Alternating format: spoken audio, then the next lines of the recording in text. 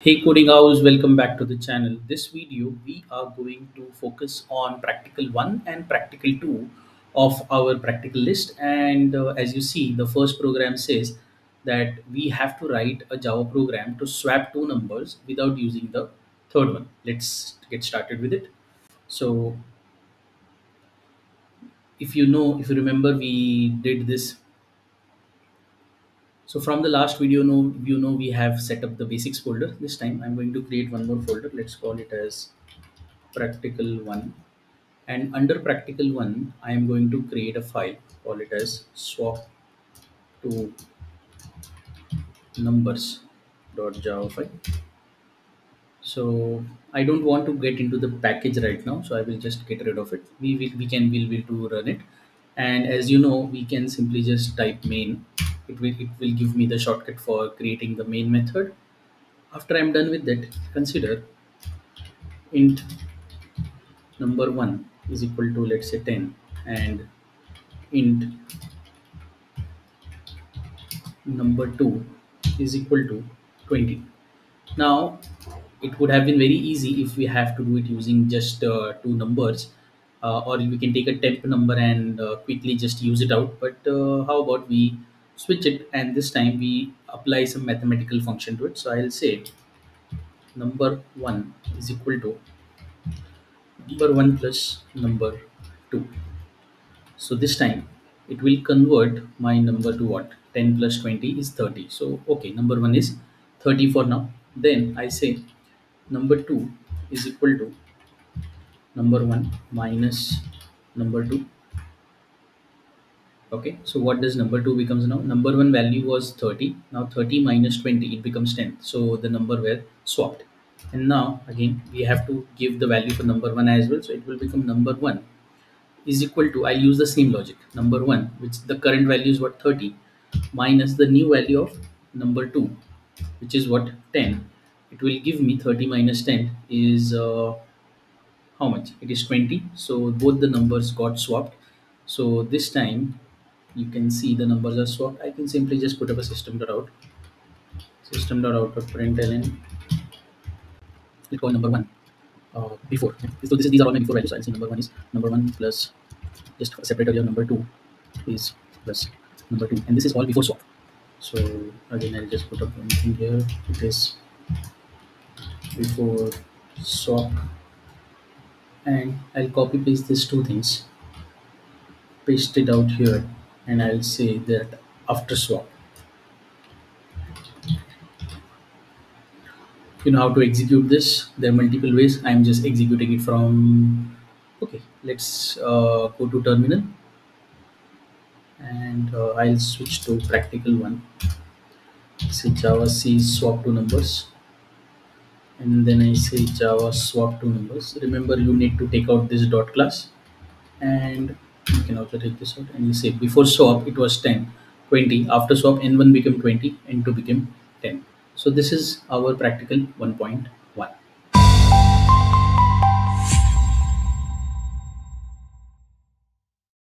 To the second practical, which says write a Java program to determine the reverse of a number. So reverse of a number, what it would be.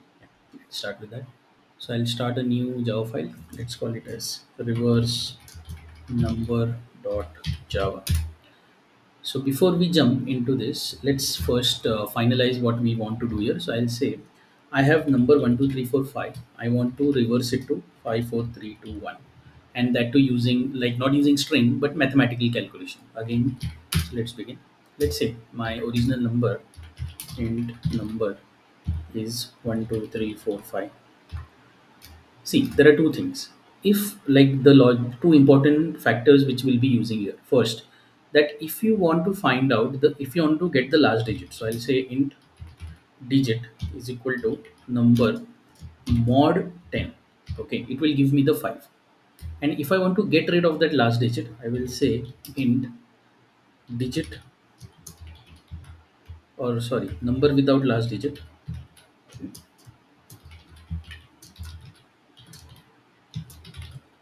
is what, number divide by 10. So these are the two important factors which we will be using across in this logic. So what I do, I take a blank object. I'll say reversed number is equal to, let's say, 0. Then I create a while loop while number is not equal to 0. So I'm going to obviously cut down on the last digit, so number has to be 0. First I take up this logic. I want to find out what was the last digit. So I cut it off from here, paste it here, and it says digit is equal to number mod 2. Then I say my reversed number is equal to reversed number multiplied by 10 plus digit. So by default it was 0 in the first iteration. So digit I got was what, 5. So 5 multiplied by 10, sorry, 0 multiplied by 10 was what, 0, plus the digit was 5. So reverse number was only 5. Then I do what, I say number is equal to number divided by 10. So it will get rid of that 5. Now the remaining number is what, 1 2 3 4. And in the whole iteration what will happen, 1 2 3 4, when I mod it I will get 4. So here it will happen what, reverse number was already what, 5. So 5 multiplied by 10 will be 50 plus 4 54, and the number will become 1 2 3, so on and so forth. So just to give us the iteration value, how about I put up some system.out.println is the individual digit I got was what, digit. What was the remaining reverse number here in this iteration? So I'll just say R and reversed number till this point. And what was the last remaining number? So here I say system.out.println number plus my number. And what I'm doing, just to create a view properly, I will say system.out.println, and I just put up a blank line. So this way, what will happen now? I'll open my terminal again, and I'll say Java C reverse number.java and Java space reverse number C. So the reverse digit is what, 54321, and in the first iteration I got 5, reverse was 5, then 54, then 543 5432 54321. It's a very simple way to actually achieve this. You can find the link to this code in the description box. I think this would be a good time for you to go and subscribe to my channel if you haven't done it till now. And let's move on to the third one now. Third practical in this list is what, write a Java class to print the Fibonacci series till 100. Now what exactly is a Fibonacci series? Let us have a look at that.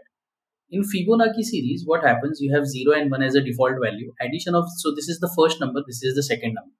Now addition of this two number will actually generate the third one. So what is the next number here? 0 plus 1 is 1. Now 1, so this will become the first number. Now this will be the next generated number will become the second number. So 1 plus 1 is what, 2. Same way 1 plus 2 becomes 3. 2 plus 3 becomes 5. 3 plus 5 becomes 8. 5 plus 8 becomes 13, and so on. So this is how the series will go on till 100. So we are going to write a code for that. Let's jump into that. And so I'll start writing my code. Let's call it as Fibonacci series .java file. Again, I don't want this package. We'll talk about package when we reach the package practicals. I had my main method. Under my main method, simply just let's say int n1 and n2. n1 is equal to 0. Int n2 is equal to 1. Okay, so I have number 1, number 2, and the addition of these two numbers will generate the next number for me. And I will just say while true.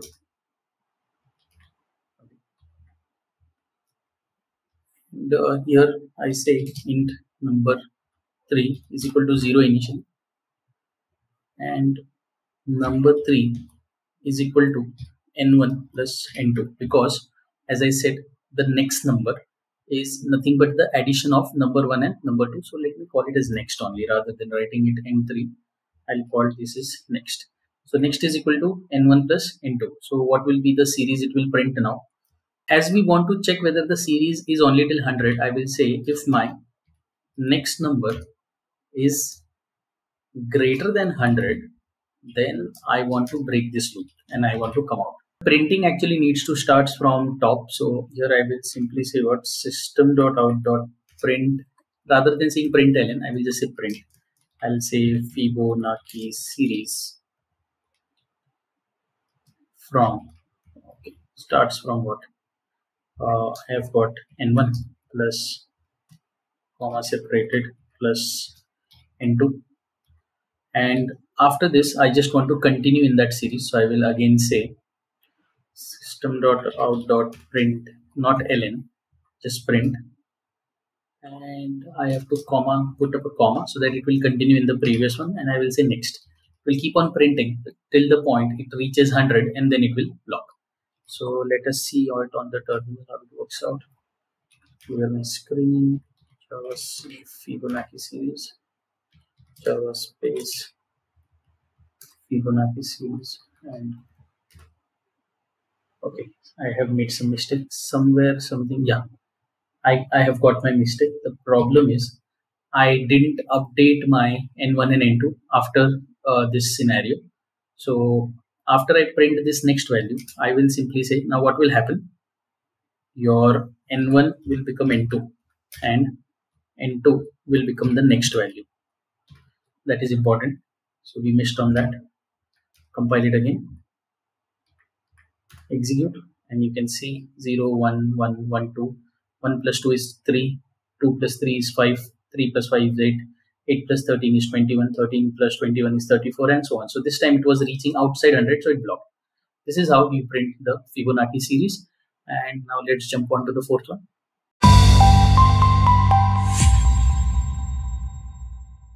See, the fourth practical in this list is about whether the number is an Armstrong number or not. Now, what exactly does an Armstrong number mean? Let's see that. So, Armstrong number basically is that number where, for example, 153 is considered to be an Armstrong number. Now, 153 are three digits. Okay. Now, if I take each element and create a cube of it, because there are three digits, I will say cube. So one cube plus individual numbers cube. Why three? Why we are taking a cube? Because this is three-digit number. So when the individual element numbers, its cube addition is equal to the same number itself. For example, one cube is one, five cube is 125, and three cube is 27. If it equals to the original number, that is what we call as an Armstrong number. Simple to understand that. Let's code it. How will we do that? So for this I will create a new file. Let's call it as an Armstrong number dot java file. Now in an Armstrong number, again we'll get rid of this main. I'll take three values: int original number, remainder value, and I will take a result value, and I will assign all these three to 0. Okay. Then let me say my original number is 153. You can keep on changing this number to check the values are correct or not. Now what I do next is I simply create a loop. So while original number is not equals to 0, because I'll be getting rid of those numbers step by step, and I do what, I create a remainder first. So remainder is equal to original number mod 10. Yeah, original number of mod of 10. After I get the remainder, I want to calculate the result. Simplest way to calculate the result is what? Result is equal to result plus, and then because we are going to take a cube, I'll say remainder multiplied by remainder multiplied by remainder. Okay. And then result is calculated. I can trim off my original number to be original number divide by 10. So it will keep on going down this number. And after I am done with this, if my result, and you know what, I should have taken the copy of my original number somewhere. So I can simply here say int number is equal to original number, because original number will become 0 by the time this calculation is happening, and I can say if my result is equal to number, then this is an Armstrong number,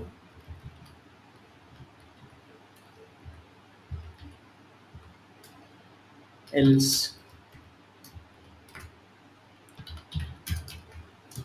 not an Armstrong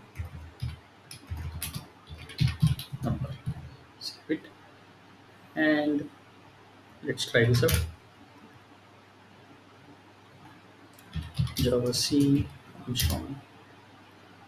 See, it calculated it without compilation. It did it, and if I change this to 154 now, and I say run from here,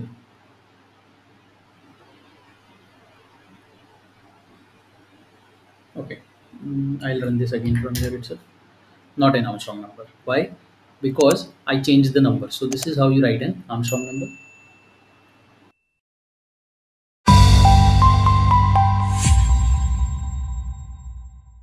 Last practical in series 1 is we determine whether the number is prime or not. Now, how do we determine whether the number is prime or not? So prime number is any number which is basically greater than 1 and that has no positive divisor other than 1 and itself. So those numbers which are divisible by themselves and 1, only themselves and 1 are considered to be prime number. For example, 7 is divisible by 1, it is not whole divisible by 2, 3, 4, 5, 6, and next number it is 7. So it's a very simple one. Let's code it out quickly. So I'll start with the file. Let's call it as prime number dot java file, and okay, let's say my main method first. So in my main, I will say my int number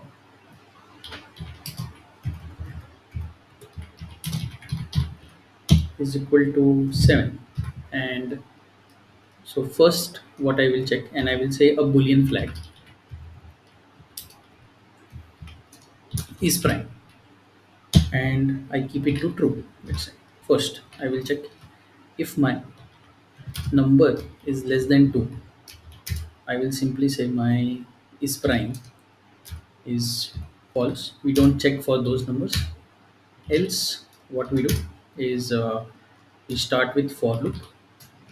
We say for int index is equal to 2. We'll start with 2.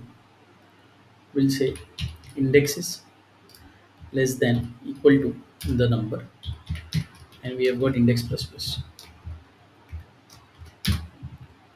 Okay, and what I do next is I will see if my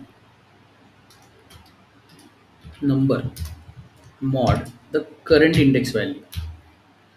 If it becomes 0, that means it is divisible. I don't want that. I will simply say is prime is false, and I will break this loop. Okay, and let's keep this value to false from initial, and yeah, so here I will say else is prime is true. So if it goes into the else block continuously, it will give me the value out. So this is my, after it completes the else block, if it is working fine, I guess we don't need this else block if we switch back to our previous logic that by default the prime number is true. Yeah. So after this else block, I will simply just check if is prime system.out.println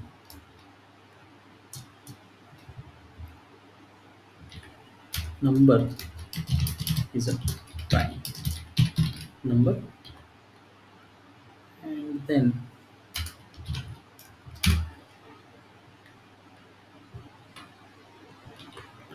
is not a prime number. And let me start the this is Java space prime number. Oh, it says 7 is not a prime number. That should not be true. So you saw it was giving me that 7 is not a prime number. A reason was I forgotten that this should be, I should only check between 3 and 6, not 7 mod 7 will be 0, right? So it will be perfect. So this was a small mistake, and this is how you check for your prime numbers in Java. So yeah, so this brings to the end of the practical one. Thank you for watching this video. Please do subscribe to the channel if you haven't yet,